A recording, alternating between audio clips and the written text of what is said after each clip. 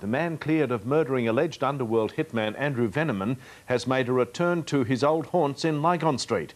Gatto spent his first full day of freedom for 15 months catching up with associates after a big welcome home party.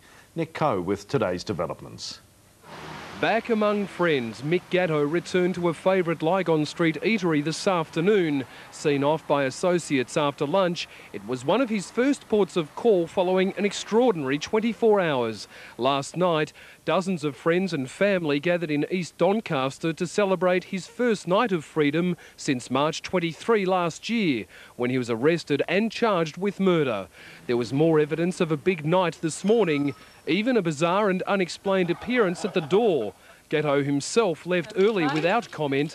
His wife Cheryl was more forthcoming. Just family, really. Our family and close friends. Nieces, nephews, aunties, uncles. Very much a family celebration. The family's reunion was forged on the steps of the Supreme Court yesterday when the 49-year-old was acquitted of murdering Andrew Veniamin in a Carlton restaurant.